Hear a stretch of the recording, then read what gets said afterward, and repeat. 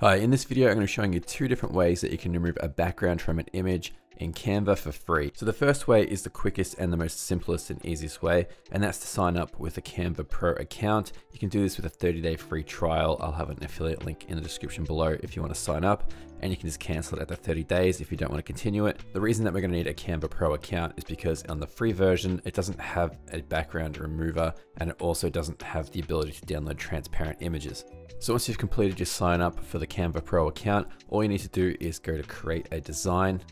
I'm just going to select the video template because it's 1920 by 1080 and it's going to be perfect for our thumbnails. So I'm just going to navigate to photos here and search for people and choose a person to remove the background image. The great thing about Canva Free and the Canva Pro account, you get a variety of stock images that are actually worth quite a bit of money to pay for the licensing on Adobe stock. So once you have your image that you want to remove the background from within your canvas, all you need to do is go up to the top here and go edit image, and straight up you're going to see the background remover, and all you need to do is click it. Then Canva's AI is going to process the image and assess what needs to be removed. So we're going to wait for that to complete, which will take a few seconds. Once that's done, you're going to have two options here. You can use the eraser or the restore tool. So if we click on the erase tool, that will erase any parts that we don't want. If we zoomed in and we noticed there was some hair that we didn't like, we could adjust the brush size down a little bit, and we could just take out some of these hairs to clean up the image if we wanted to.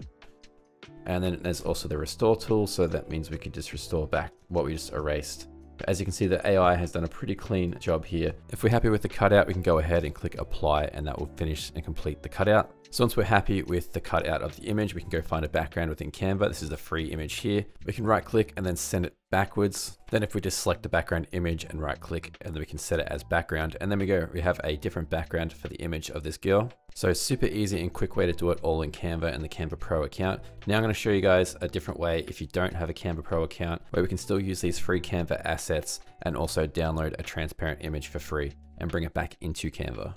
So for this, you're going to need an Adobe account, and you're going to need to create an Adobe Spark account. Adobe Spark is pretty much a competitor of Canva, and they do offer paid tiers of the app. But like Canva, they do have a lot of great free features too, and one of them is being able to remove a background image and also download a transparent image. That's what we're going to be using today. So I'll leave a link to Adobe Spark in the description below if you want to sign up to that. Once you've created your account, you want to create a new project, and we're going to do a 1920 by 1080. So once you've got your project window open, you can upload a photo. So we're going to be using the image that we had from Canva. Easy way to do this is just to drag and drop the image straight into Adobe Spark.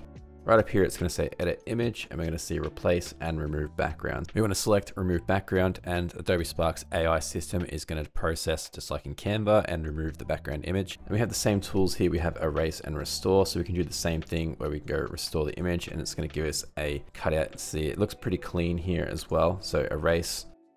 You can see that we can click erase there, and you can see if we need to do any adjustments. As you can see, it did a really good job. If I zoom in here, you can see it did a really good job around the hair. You also have a few options here where you can invert the image if you just wanted the background for some reason. Before you download it, you want to make sure you untick add to background. Hit download, start download. So what it's going to do is going to give you an option to choose between a solid color PNG or a transparent PNG. We want transparent, so we're going to click that one. So if you want to edit this in Canva, what we can do is we can jump back into our design in Canva. We've got our background image right here. Then we just upload our image that we got from Adobe Spark. You can use the upload media button here. I like to drag and drop the file directly into Canva. It will recognize it and upload it and drag it straight in. And as you can see, we can drag it here and make her a bit bigger. So that's the free way of cutting her out and putting it in Canva if you don't have a Canva Pro account. So that's two different ways that you can remove a background from an image using Canva or using Adobe Spark and using Canva.